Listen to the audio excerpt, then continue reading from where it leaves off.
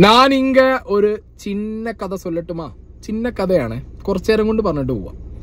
അതായത് ഇപ്പോ Palestine Israel യുദ്ധം, അതിന്റെ ഒരു എസ്കലേറ്റഡ് സിറ്റുവേഷൻ ഒക്കെ നമ്മൾ കാണുന്നുണ്ട്. ഓക്കെ, ലോകരാജ്യങ്ങൾ തന്നെ ഇതിനെക്കുറിച്ച് ഡിസ്കസ് ചെയ്യുമ്പോൾ, ലോകരാജ്യങ്ങളിലുള്ള എല്ലാ വ്യക്തികളും ഇതിനെക്കുറിച്ച് ഡിസ്കസ് ചെയ്യുമ്പോൾ എനിക്ക് തോന്നുന്നത് ഇന്ത്യയിൽ, നമ്മളെ കേരളത്തിലായിരിക്കും ആളുകൾ ഏറ്റവും കൂടുതൽ ഇതിനെക്കുറിച്ച് ഡിസ്കസ് ചെയ്യുന്നത്. കേരളത്തിലെ സിറ്റുവേഷൻ എടുത്ത് നോക്കിക്കഴിഞ്ഞാൽ പലസ്തീനെ സപ്പോർട്ട് ചെയ്യുന്നവരുണ്ട്, ഇസ്രായേലിനെ സപ്പോർട്ട് ചെയ്യുന്നവരുണ്ട്, ഈവൻ ഹമാസിനെ സപ്പോർട്ട് ചെയ്യുന്നവർ വരെ ഇവിടെ നമ്മളെ കേരളത്തിൽ കാണാൻ പറ്റും. നമുക്ക് ആ ഓരോരുത്തരുടെ പേഴ്സണൽ താല്പര്യം, വ്യക്തി താല്പര്യം പോട്ടെ, അത് അവരുടെ ഇഷ്ടത്തിന് ചെയ്യട്ടെ. ആസ് എൻ ഇന്ത്യൻ സിറ്റിസൺ എന്റെ രാജ്യത്തിന്റെ തീരുമാനം എന്താണ് എന്നുള്ള ഒരു കാര്യം നമ്മൾ നോക്കൂല്ലോ. അപ്പോൾ നമ്മുടെ രാജ്യം എടുത്തൊരു തീരുമാനം, #India ഈസ് വിത്ത് ഇസ്രായേൽ. സാമൂഹിക മാധ്യമങ്ങളിലെല്ലാം ട്രെൻഡിങ് ആണ്. ഇന്ത്യയുടെ പിന്തുണയ്ക്ക് നന്ദി അറിയിച്ച് ഇസ്രായേൽ. ഓക്കെ, അപ്പോ എന്തുകൊണ്ട് #India ഈസ് വിത്ത് ഇസ്രായേൽ? ഇസ്രായേലിന്റെ കൂടെയാണ് ഇന്ത്യൻ ഗവൺമെന്റ്, ഇസ്രായേലിന് സപ്പോർട്ടാണ് Indian government. It's official. Okay, it's official. ഇതെങ്ങനെ സംഭവിച്ചു? ഇപ്പൊ ഇന്ത്യയുടെ ഒരു ഹിസ്റ്ററി എടുത്ത് നോക്കുമ്പോൾ പല വേർഷൻസും വരുന്നുണ്ട്. ഇന്ത്യ ഈസ് വിത്ത് പാലസ്തീൻ വരുന്നുണ്ട്, പിന്നെ അത് ഇന്ത്യ ഈസ് വിത്ത് ഇസ്രായേൽ എങ്ങനെയായി? അങ്ങനത്തെ ഒരുപാട് ചോദ്യങ്ങൾ ഒരുപാട് പേർക്ക് ചോദിക്കാം. പക്ഷെ ഞാൻ ഇന്ന് ഇവിടെ പറയുന്ന ചിന്ന കഥ, India is with Israel Y, അതാണ് സംഗതി. ഓക്കെ, അപ്പൊ നമുക്കൊരു കാര്യം അറിയാം. നമ്മുടെ ഇന്ത്യൻ പ്രൈം മിനിസ്റ്റർ നരേന്ദ്രമോദിജി ലോകരാജ്യങ്ങളിലൊക്കെ സന്ദർശനം നടത്തി എല്ലാ രാജ്യ തലവന്മാരുമായിട്ട് അത്യാവശ്യം നല്ല രീതിയിലുള്ള റിലേഷൻഷിപ്സ് കീപ്പ് ചെയ്ത് ഇന്ത്യക്ക് ബെനിഫിറ്റ് ആവുന്ന രീതിയിൽ ആ രാജ്യങ്ങളിലുമായിട്ടുള്ള നയതന്ത്രമായിട്ടുള്ള ബന്ധങ്ങളും കാര്യങ്ങളും ട്രേഡുകളും ഒക്കെ ഒന്നും കൂടി കൂട്ടി ഉറപ്പിക്കാൻ വേണ്ടിയിട്ടാണ് ഈ യാത്രകളും കാര്യങ്ങളൊക്കെ ആയിട്ട് മൂപ്പര് പോയി വരുന്നത്. ഓക്കെ, ഒരുപാട് സ്ഥലങ്ങളിൽ, ഒരുപാട് രാജ്യങ്ങളിൽ രാജ്യതലവന്മാരെ മൂപ്പര് കണ്ട് പോയി വന്നിട്ടുണ്ട്. മൂപ്പര് ഒരു രാജ്യത്തേക്ക് പോകുന്നു, അവിടെ ഒരു വിസിറ്റ് നടത്തുന്നു, നേരെ ആ രാജ്യത്ത് നിന്ന് തിരിച്ചു വരുന്നു. ഉടനടി അവിടെ എന്തെങ്കിലുമൊക്കെ ആയിട്ടുള്ളൊരു ഇന്ത്യൻ ഇൻവെസ്റ്റ്മെന്റിന്റെ ഒരു ഓപ്പർച്യൂണിറ്റി, അല്ലെങ്കിൽ ഇന്ത്യയുമായിട്ട് അവരുടെ ഒരു നയതന്ത്ര ബന്ധം മെച്ചപ്പെടുത്താനുള്ള എന്തെങ്കിലും ഒരു ട്രേഡ്, ഓക്കെ, എന്തെങ്കിലും ഒരു ട്രേഡ് ഓപ്പൺ ആയാൽ അവിടെ നെക്സ്റ്റ് ഇൻവെസ്റ്റ്മെന്റ് പോണത് അദാനി ഗ്രൂപ്പിന്റെയാണ്. ഓക്കെ, ഒരുപാട് എക്സാമ്പിൾസ് ഉണ്ട്, അതിൽ നിങ്ങൾക്ക് ചെക്ക് ചെയ്ത് നോക്കി, ഒരുപാട് എക്സാമ്പിൾസ് ഉണ്ട്. നരേന്ദ്രമോദിജി ഈവൻ ഇപ്പം അടുത്ത് ഇസ്രായേലിൽ പോയിട്ടുണ്ടായിരുന്നു, പലസ്തീനിൽ പോയിട്ടുണ്ടായിരുന്നു. So after immediately Israel Palestine ആ ഒരു പോക്ക് കഴിഞ്ഞ് മോദിജി തിരിച്ചു വന്നതിന് ശേഷം ഇമ്മീഡിയറ്റ് ആയിട്ട് അവിടെ ഓപ്പൺ ആയിട്ടുണ്ടായിരുന്ന ഒരു trade opportunity, even G20 introduce ചെയ്തൊരു പുതിയ ട്രേഡ് ലൈൻ. ഓക്കെ, ആ ഒരു ട്രേഡ് ലൈൻ, അതൊക്കെ വെച്ചിട്ടാണ് ഞാനിവിടെ ഇരുന്നിട്ട് ഇന്ന് India is with Israel explain ചെയ്യുന്നത്. എൻ്റെതായിട്ടുള്ളൊരു പെർസ്പെക്റ്റീവിലാട്ടോ ഞാൻ എക്സ്പ്ലെയിൻ ചെയ്യുന്നത്. ചിലപ്പോൾ അട്ടർ ബ്ലണ്ടറായിട്ട് ചിലർക്ക് തോന്നാം. ഓക്കെ, അപ്പൊ കമ്മിങ് ടു ദി ബിസിനസ്, ഞാൻ പറഞ്ഞിട്ടുണ്ട് എപ്പോഴും politics is A pure business. Okay, അപ്പൊ ഇനി നമ്മൾ നോക്കേണ്ടത് ദ മെയിൻ പിവിറ്റൽ പോയിന്റ് എന്ന് പറയുന്നത് Haifa port in northern Israel. Northern ഇസ്രായേലിലുള്ള Haifa port 10th January 2023 Israel finance minister വന്നിട്ട് ഒരു ഡിക്ലറേഷൻ പറയുകയാണ്. A consortium led by India's Adani group have completed the purchase of Haifa port in northern Israel for 4 billion shillings, 1.15 billion. Okay, Adani group ഒരു port വാങ്ങുകയാണ്. Okay, അപ്പൊ അദാനി ഗ്രൂപ്പിന് ഇന്ത്യയിലുള്ള ഇൻവെസ്റ്റ്മെന്റ്സിനെ കുറിച്ചിട്ടൊക്കെ നമുക്കറിയാം. അതിൻ്റെ ഒരു മാപ്പ് ഞാനിവിടെ വെക്കുന്നുണ്ട്. Electricity, solar, wind, mine, defence, airport, port, power station, cement, gas distribution, ഇനി വേണ്ട എല്ലാ സ്ഥലങ്ങളിലും എല്ലാ മേഖലകളിലും അദാനി ഗ്രൂപ്പിന് ഇന്ത്യയിൽ ഇൻവെസ്റ്റ്മെന്റ്സ് ഉണ്ട്, ബിസിനസ് ഉണ്ട്. ഓക്കെ, ഒരു രാജ്യം റൺ ചെയ്യേണ്ട ഗവൺമെന്റ് ഇൻവെസ്റ്റ് ചെയ്തതും ആ ഗവൺമെന്റിൻ്റെതായിട്ട് പോകേണ്ടതുമായിട്ടുള്ള എല്ലാ കാര്യങ്ങളിലും അദാനി ഗ്രൂപ്പിന് ഇൻവെസ്റ്റ്മെന്റ്സ് ഉണ്ട്, അദാനി ഗ്രൂപ്പിന് അവിടെ ഹോൾഡ് ഉണ്ട്. ഓക്കെ, സോ ബേസിക്കലി ഒരു ഗവൺമെന്റ് റൺ ചെയ്യുന്നതിന് ഒരു പാരലൽ തിങ് ആയിട്ട് അപ്പുറത്ത് ഈ ഒരു ഗ്രൂപ്പും റൺ ചെയ്യുന്നുണ്ട്. It's A fact in India. Okay, അപ്പോൾ അത് പറയുമ്പോൾ തന്നെ ഇപ്പോൾ ഇന്ത്യയിൽ ഇവർക്ക് Mundra port, okay, Mundra port owned by Adani group. അതുപോലെ തന്നെയാണ് ഇപ്പോൾ ഇസ്രായേലിൽ Haifa port, north Israel owned by Adani group. Okay, അവരത് പർച്ചേസ് ചെയ്തു. ഇത് ഇമീഡിയറ്റ്ലി, ഞാൻ വീണ്ടും പറയുന്നു, ഇമീഡിയറ്റ്ലി നമ്മുടെ പ്രൈം മിനിസ്റ്റർ അവിടെ പോയി തിരിച്ചു വന്നതിന് ശേഷം സംഭവിച്ച ഒരു സംഗതിയാണ് ഈ ഒരു പർച്ചേസ് എന്ന് പറയുന്നത്. ഇനി G20 സമ്മിറ്റ് വന്ന സമയത്ത് അവിടെ ഒരു ട്രേഡ് ലൈനിനെ കുറിച്ചിട്ടൊരു പ്രപ്പോസൽ പോയിട്ടുണ്ടായിരുന്നു, വിച്ച് ഈസ് ലൈക്ക് ഓബിയസ്ലി ആ ഒരു പ്രപ്പോസൽ ഇന്ത്യയാണ് വെച്ചിട്ടുള്ളത്. എല്ലാവരും ആക്സെപ്റ്റ് ചെയ്തു, G20 സമ്മിറ്റിന് വന്ന രാജ്യങ്ങളൊക്കെ അത് ആക്സെപ്റ്റ് ചെയ്തു എന്നാണ് എൻ്റെ അറിവ്. ഇവിടെയാണ് ഒരു ചോദ്യം വരുന്നത്. There is a very relevant question which is asked by Rahul Gandhi.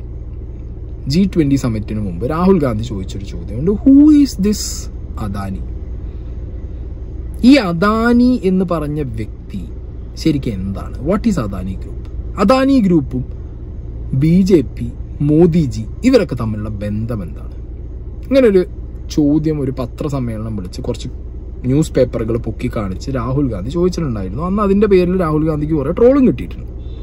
The Financial Times, and you can see right on top Adani Group, hidden investors and a secret paper trail. Here is another one, The Guardian, Modi linked Adani family secretly invested in own shares, documents suggest. And the third one, wealthy Indian family with links to Modi invested in own shares. Now, these are not any random newspapers. These are newspapers that affect investment in India. They affect the perception of our country in the rest of the world. Okay, ഈ ഒരു question ചോദിച്ചിട്ടുണ്ടായിരുന്നു, എന്താണ് Adani group? ആരാണ് Adani group? അവരും BJP മോദിയൊക്കെ ആയിട്ടുള്ള link എന്താണ്? ഇതാണ് ചോദിച്ചത്. ഇനി നമ്മൾക്ക് കാര്യങ്ങളിലേക്ക് വരാം. അതായത് ഞാൻ നേരത്തെ പറഞ്ഞ പിവിറ്റൽ പോയിന്റ്, ഹൈഫ പോർട്ട് ഇരിക്കുന്ന ഇസ്രായേൽ. ഓക്കെ, ഇപ്പൊ യുദ്ധം ഇസ്രായേൽ വേഴ്സസ് പാലസ്തീൻ. പഴയ ഒരു യുദ്ധത്തിന്റെ സിറ്റുവേഷനിലേക്ക്, പഴയതല്ല ഇപ്പോഴും ആ യുദ്ധം നടക്കുന്നുണ്ട്, എന്നാലും ഈ യുദ്ധം വെച്ച് നോക്കുമ്പോൾ അത് പഴയതാണല്ലോ. യുക്രൈൻ റഷ്യ വാറിൽ ഇന്ത്യ എടുത്തൊരു നിലപാടുണ്ട്. ഓക്കെ, എല്ലാവർക്കും അറിയാം. ആൻഡ് ആ നിലപാടിനെ തുടർന്നിട്ട് ലോകരാജ്യങ്ങളൊക്കെ അന്ന് വേറൊരു നിലപാട് റഷ്യക്കെതിരെ എടുക്കുകയും എണ്ണയുള്ള മെയിൻ ക്രൂഡ് ഓയിൽ ഇന്ത്യ അടക്കമുള്ള രാജ്യങ്ങൾ റഷ്യയുടെ കയ്യിൽ നിന്ന് വാങ്ങരുത് എന്ന് അമേരിക്ക അടക്കമുള്ള രാജ്യങ്ങൾ പറഞ്ഞൊരു സിറ്റുവേഷൻ ഉണ്ടായിരുന്നു. പക്ഷെ അന്ന് ഇന്ത്യൻ ഗവൺമെന്റ് ആയിരിക്കണം റഷ്യയുടെ കയ്യിൽ നിന്ന് ഏറ്റവും കൂടുതൽ ക്രൂഡ് ഓയിൽ മേടിച്ചത്. റഷ്യ പൈസ കുറച്ച് തരാൻ റെഡിയായി, കാരണം അവർക്ക് വേറെ ബിസിനസ് കാര്യങ്ങൾ നടക്കുന്നില്ല. കാരണം ബാക്കി രാജ്യങ്ങളൊക്കെ ഒന്നിച്ച് അവരെ ഐസൊലേറ്റ് ചെയ്യുന്നൊരു സിറ്റുവേഷൻ വന്നു. സോ ദേ നീഡ്, യുദ്ധം എന്ന് പറയുമ്പോൾ പൈസ വേണം. സോ ഓബിയസ്ലി ഇന്ത്യ അവിടെ ക്യാഷ് ഇൻ ചെയ്തു. ഇന്ത്യ ക്രൂഡ് ഓയിൽ മേടിച്ചു. അതും സൗദി ആയിരുന്നു, എനിക്ക് തോന്നുന്നു ഇറാൻ കഴിഞ്ഞാൽ പിന്നെ സൗദിയാണ് ഏറ്റവും, ഇറാനോ ഇറാഖോ കഴിഞ്ഞു കഴിഞ്ഞാൽ പിന്നെ സൗദിയാണ് സെക്കൻഡ് പൊസിഷനിൽ ഇന്ത്യക്ക് ഏറ്റവും കൂടുതൽ ക്രൂഡ് കൊടുത്തിരുന്നത്. അവിടെ റഷ്യ വന്നു, സൗദി തേർഡ് പൊസിഷനിലേക്ക് പോയി. ഓക്കെ, അപ്പൊ അത് നിങ്ങൾ മനസ്സിൽ കൃത്യമായിട്ട് ആലോചിച്ച് വെക്കണം, നിങ്ങൾക്ക് അറിയുന്ന സിറ്റുവേഷൻ ആവും. India has taken its hunger for Russian oil to the next level. It has bought a jaw-dropping record of 66.7 million barrels in May alone. To give you some perspective here, that's enough oil to fill more than 175 million cars' tanks in a single month. The dragon's roar is echoing across the oil markets as well. China's imports from Russia held steady at 49.2 million barrels. Okay, appa Indian China correct സമയത്ത് അവിടെ cash in ചെയ്തിട്ട് എന്ത് ചെയ്തു?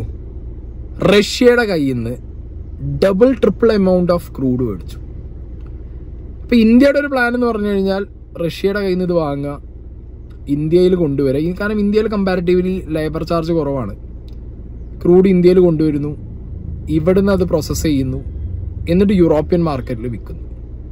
ഇതിൽ ഏറ്റവും രസം എന്ന് പറഞ്ഞു കഴിഞ്ഞാൽ ഇന്ത്യയോട് ഈ പറഞ്ഞ റഷ്യയുടെ കയ്യിൽ നിന്ന് ക്രൂഡ് വാങ്ങരുത് എന്ന് പറഞ്ഞ അമേരിക്കയാണ് ഇന്ത്യയുടെ കയ്യിൽ നിന്ന് ഇന്ത്യ പ്രോസസ്സ് ചെയ്ത, റഷ്യയിൽ നിന്ന് കൊണ്ടുവന്ന ക്രൂഡ് ഓയിൽ നിന്ന് പ്രോസസ്സ് ചെയ്ത പ്രൊഡക്റ്റുകൾ ഏറ്റവും കൂടുതൽ മേടിച്ചിട്ടുള്ളത് അമേരിക്കയാണ്.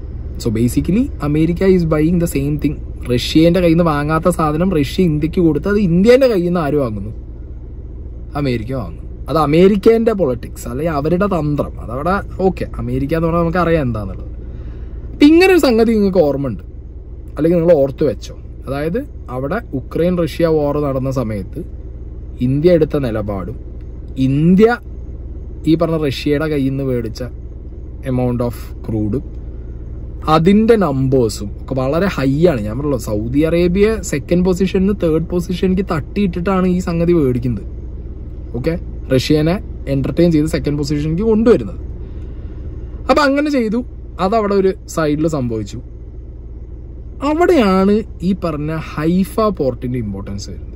റഷ്യയിൽ നിന്ന് ഈ ക്രൂഡ് ഓയിൽ ഇന്ത്യയിലേക്ക് കൊണ്ടുവരണമെന്നുണ്ടെങ്കിൽ കടൽ മാർഗമാണ് വരുന്നത്. ഈ സാധനം ഹൈഫ പോർട്ടിലൂടെയും ഇങ്ങോട്ട് പോരും. അങ്ങനെയാണ് ഇത് പോരുന്നത്. ഓക്കെ, അങ്ങനെയാണ് ഈ സാധനം പോരുന്നത്.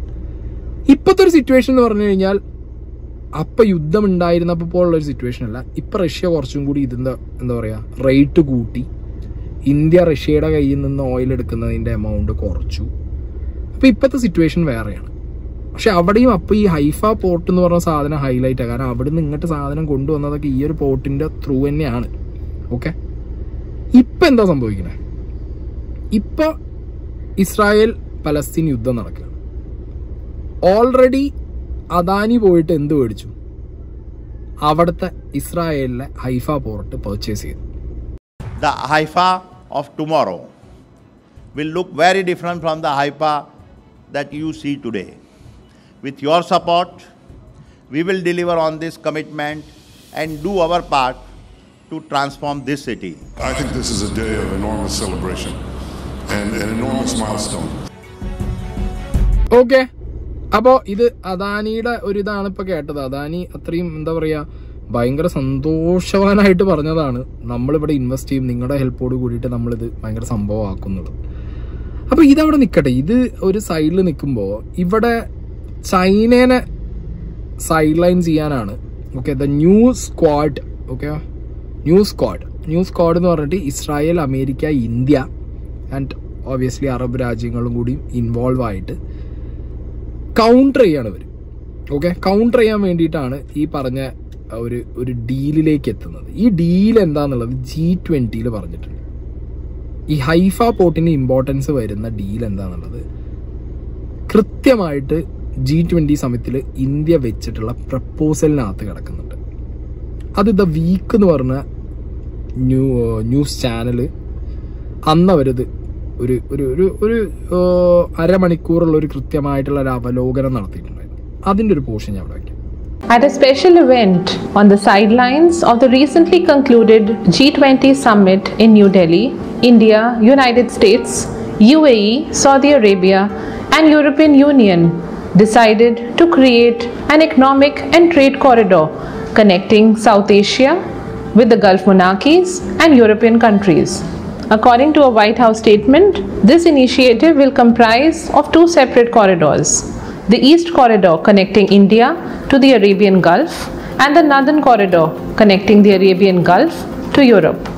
Interestingly, India plays a pivotal role in both. It is the entry point to the geostrategic arc that extends from the Indian shores over the Arab Peninsula, touching the Israeli shores. This journey from the skies is likely to transform into a reliable and cost-effective ship-to-rail network connecting India, the Arab world, Israel onward to European and US markets.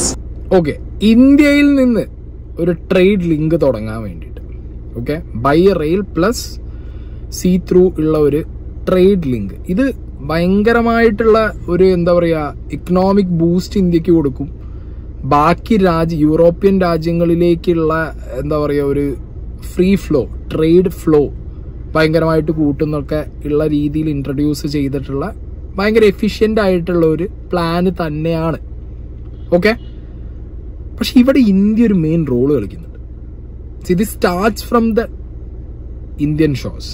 ഇന്ത്യയിൽ നിന്ന് തുടങ്ങിയിട്ട് Arab രാജ്യങ്ങളിൽ നിന്നൊരു rail പാത നേരെ പോകുന്നത് ഇസ്രായേലിലുള്ള Haifa പോർട്ടിലേക്കാണ്. പിന്നെ Haifa പോർട്ടിൽ നിന്നാണ് ഇത് യൂറോപ്യൻ രാജ്യങ്ങളിലേക്ക് ഡിസ്ട്രിബ്യൂട്ട് ചെയ്യുന്നത്. So it starts from India. ഇസ്രായേലിൽ എത്തുമ്പോൾ എഗെയിൻ ഹൈഫ പോർട്ട്, അദാനി ഗ്രൂപ്പിൻ്റെ കയ്യിൽ. സോ എഗെയിൻ ഇന്ത്യൻ ഇൻവോൾവ്മെൻറ്റ്, അവിടെ നിന്ന് യൂറോപ്യൻ രാജ്യങ്ങളിലേക്ക്. ഇതായിരുന്നു G20 ഉച്ചകോടിയിൽ ഉണ്ടായിരുന്ന ആ ഒരു proposal plan.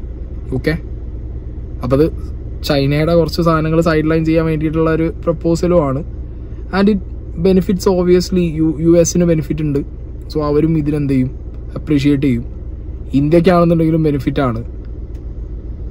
Indian government, especially Modiji prime minister ആയിരിക്കുന്ന ഗവൺമെൻറ് നോക്കുന്ന ടൈമിൽ റഷ്യയിൽ നിന്ന് ഇവർ ക്രൂഡ് കൊണ്ടുവന്ന സമയത്ത് ഹൈഫ പോർട്ട് വഴിയാണ് വന്നിട്ടുള്ളത്. അങ്ങനെ വരുമ്പോൾ ഇസ്രായേൽ ഗവൺമെൻറ് അന്ന് ചെയ്ത ഹെൽപ്പും കാര്യങ്ങളും ഉണ്ട്. ആൻഡ് ഇപ്പോൾ നോക്കുന്ന സമയത്തും ഇവിടെയുള്ള ഹൈഫ പോർട്ട് ആരുടെ കയ്യിലാണ്? അദാനി ഗ്രൂപ്പിൻ്റെ കയ്യിലാണ്. സോ അവിടെ ഇപ്പോൾ ഓബ്വിയസ്ലി ഒരു യുദ്ധം ഉണ്ടാകുമ്പോൾ, ഓക്കെ, ഇവിടെയാണ് ഞാൻ നേരത്തെ പറഞ്ഞിട്ടുള്ള the pure business mentality by A nation or by A person or what ever you can call it. അങ്ങനെ ഒരു സാധനം ഇവിടെയാണ് ഇൻവോൾവ്മെൻറ്റ് വരുന്നത്. ഓക്കെ, എൻ്റെ തോട്ടിൽ. അതായത് ഇത്രയും ഇൻവെസ്റ്റ്മെൻ്റ് ഉള്ള ഒരു മേജർ ട്രേഡ് റൂട്ട് സെറ്റ് ചെയ്യാൻ കപ്പാസിറ്റി ഉള്ള കേപ്പബിൾ ആയിട്ടുള്ള ഒരു see port that owned by an Indian company. Proposal goes through ആരാന്നറിയില്ല. എന്താണെങ്കിലും മോദിജിയുടെ പോക്ക് വരവിന് ശേഷമാണ് അങ്ങനെ ഒരു പ്രപ്പോസൽ പോയതും ആൻഡ് ആ പ്രപ്പോസൽ അപ്രൂവ് ആയതും. ആൻഡ് വേറൊരു കാര്യം ഇനി പറയാനുള്ളത്, ഇവിടെ ഇതൊക്കെ സംസാരിക്കുമ്പോൾ വേറൊരു വ്യക്തിയെ കുറിച്ചിട്ട് കൃത്യമായി പറയണം. Doctor Ron മാൽക്ക. Doctor Ron മാൽക്കയാണ് okay ഇപ്പത്തെ ഈ പറഞ്ഞ Haifa port which is owned by Adani ഗ്രൂപ്പിൻ്റെ ചെയർമാൻ. അതായത് ഇന്ത്യയിൽ വന്ന് മുന്ദ്ര പോർട്ട് അടക്കമുള്ള കാര്യങ്ങൾ പഠിച്ച ഇസ്രായേലിൻ്റെ അന്നത്തെ ambassador okay doctor Ron മാൽക്ക. Ron മാൽക്ക India വിട്ട് പിന്നെ പോകുന്നത് എങ്ങോട്ടാ? ഇപ്പോൾ നമ്മുടെ അദാനി ഗ്രൂപ്പ് മേടിച്ച ഹൈഫ പോർട്ടിക്ക് ചെയർമാനായിട്ട്. ഓക്കെ, സോ ഇത് അന്ന് റഷ്യൻ്റെ കയ്യിൽ നിന്ന് യുദ്ധമുണ്ടായ സമയത്ത് ക്രൂഡ് മേടിച്ച് ഈ റൂട്ട് വഴി കൊണ്ടുവന്ന് ഇന്ത്യയിലെത്തിച്ച് അത് പ്രോസസ്സ് ചെയ്ത് അത് അമേരിക്കയ്ക്കും യൂറോപ്പിലേക്കും ഇന്ത്യ കൊടുക്കുന്നു.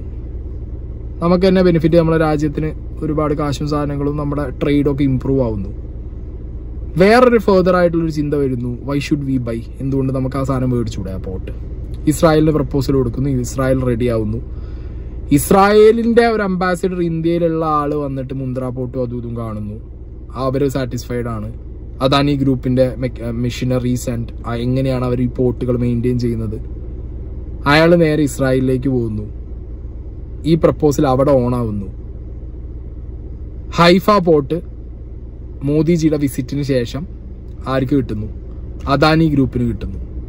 അവിടെയാണ് രാഹുൽ ഗാന്ധി ചോദിച്ച ചോദ്യം, who is this Adani group to BJP and Narendra Modi? നരേന്ദ്രമോദിജിക്കും BJPക്കും Adani അല്ലെങ്കിൽ അദാനി ഗ്രൂപ്പ് ആരാണ്, എങ്ങനെയാണ്, എന്താണ്? ഇപ്പോൾ ഇതൊക്കെ വെച്ച് നോക്കുമ്പോൾ നിങ്ങൾ പറ, ഇന്ത്യ ഈസ് വിത്ത് ഇസ്രായേൽ, എന്തുകൊണ്ടായിരിക്കണം ഇങ്ങനൊരു തിങ്കിങ് വന്നത്? ഞാൻ വേറൊരു വീഡിയോ കൂടി ഇവിടെ ചെയ്യാം. Many of you may not know, but over 100 years ago, in First World War, it was brave Indian soldiers who helped liberate the city of Haifa. And today it's very robust Indian investors who are helping liberate the port of Haifa. Haifa will become an entry point and an exit point to a vast number of goods that will reach the Mediterranean and Europe directly without having to go around the Arabian Peninsula, without having to go through 3 choke points. In fact, to have a direct express route. This is a very good investment. Okay, അപ്പോൾ Israel prime minister തന്നെ വന്ന് നിന്ന് പറയുന്നത് ഇതൊരു pivotal point ആവും Haifa എന്ന് പറയുന്നത്. And now it's owned by an Indian robust business group, Adani group. So ഇങ്ങനൊരു സംഗതി ഏകദേശം ഇപ്പോൾ 1 വർഷം മുമ്പ് സംഭവിച്ചിട്ട് ഇപ്പോൾ ഇസ്രായേലിലൊരു യുദ്ധം വരുന്ന സമയത്ത് do you really think India അവിടെ ഇസ്രായേലിനെ വിട്ട് വേറെ ആരെങ്കിലും സപ്പോർട്ട് ചെയ്യുന്നുള്ളത്?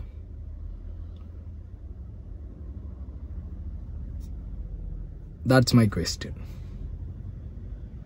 എൻ്റെ സ്റ്റോറി എത്ര പേര് കണക്റ്റ് ആയി എന്നറിയില്ല. India is with Israel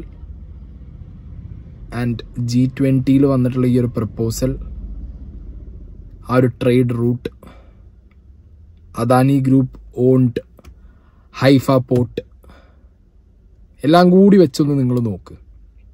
because ഇസ്രായേലിലുള്ള Haifa port pivotal ഭയങ്കര പോയിന്റാണ് ഈ ഒരു ട്രേഡ് ലിങ്ക്, ഈ ഒരു ട്രേഡ് റൂട്ടിൽ, ഈ ട്രേഡ് മാപ്പിൽ. Okay, think.